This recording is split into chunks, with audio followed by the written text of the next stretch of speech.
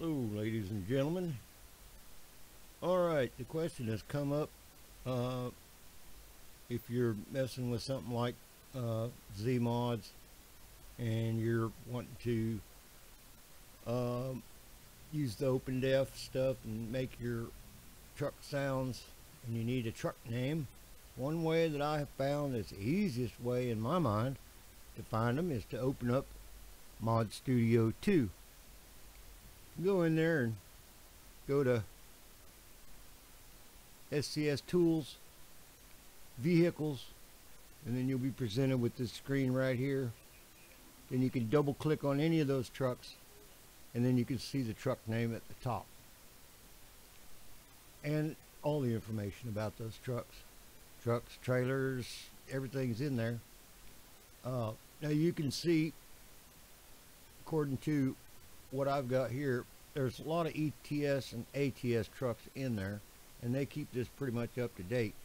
Now here's one of my modded trucks.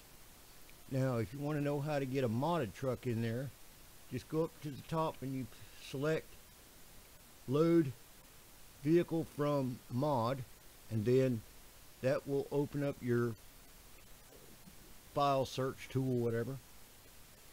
Go find the mod that you're looking for, and if it's a paid mod that's locked, you're probably going to have to use the OpenDef version of it. But I'll just select the truck that I've already got in here. It's not going to matter. I'll hit cancel at the end, but we're just going to load a truck in here and show you how it works.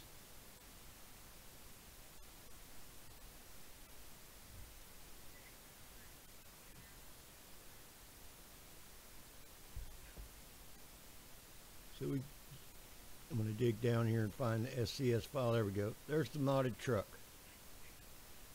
And then you just click it to open it and check the box for the truck if that's what you want. And then you'll see it puts it in the little window, and you can see there's the name right there. But I'm going to go one step further, hit save truck. It opens your user file. This is where it keeps all of your mods, trucks that you load into ModStudio2. Because you know you might want to skin them or whatever. So that's how it's done. Pretty easy. You just like I said, SCS Tools, and then